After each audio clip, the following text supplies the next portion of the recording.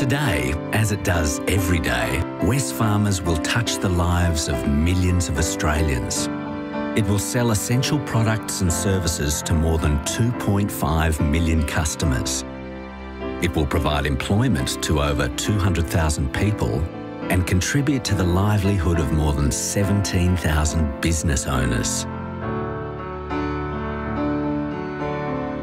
It will market the produce of Australian farmers, give back to the community through donations and partnerships, and deliver satisfactory returns for 500,000 shareholders. And in doing so, it will continue to build the company that was started by a group of farmers 100 years ago.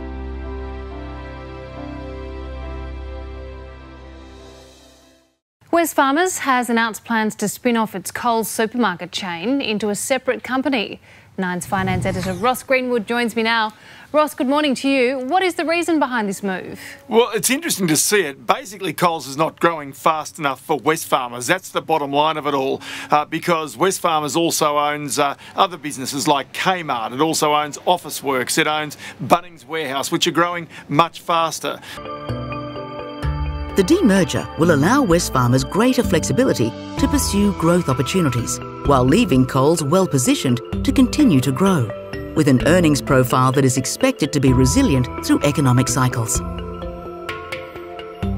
Following the demerger, Wesfarmers will continue to be one of Australia's largest listed companies. In addition to the wholly owned businesses in our portfolio, Wesfarmers will retain a number of other non-controlling interests, including a 15% stake in Coles that will support strategic alignment and reinforce collaboration opportunities in the areas of data, digital and loyalty, particularly through the Flybuys business. Wesfarmers' dividend policy will remain unchanged, as will its corporate objective to deliver satisfactory returns to shareholders over the long term. For the last 35 years, we've said in our annual report that while we have a corporate objective of providing satisfactory returns to shareholders, we can only do that if we look after the interest of all stakeholders, the interest of employees, the interest of customers, of suppliers, acting honestly and ethically in everything we do, looking after the environment and contributing to the communities in which we work and operate.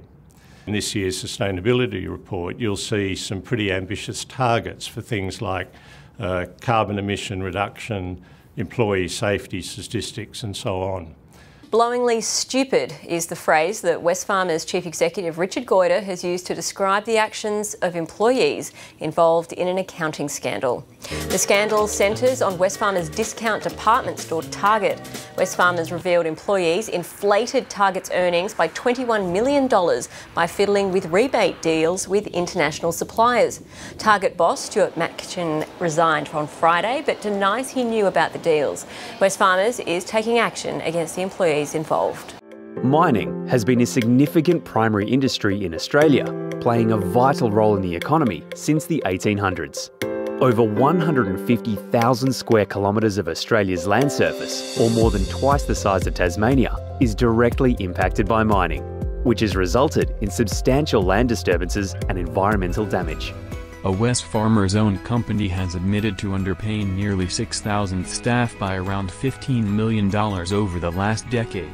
Nearly 2,000 current staff members and 4,000 Australian staff members have been affected by the underpayments, which have been going on since 2010. Preliminary estimates put the total unpaid sum to $15 million, half of which is unpaid super unloadings and allowances. The official figure could be even higher as Wesfarmers continues to validate the data.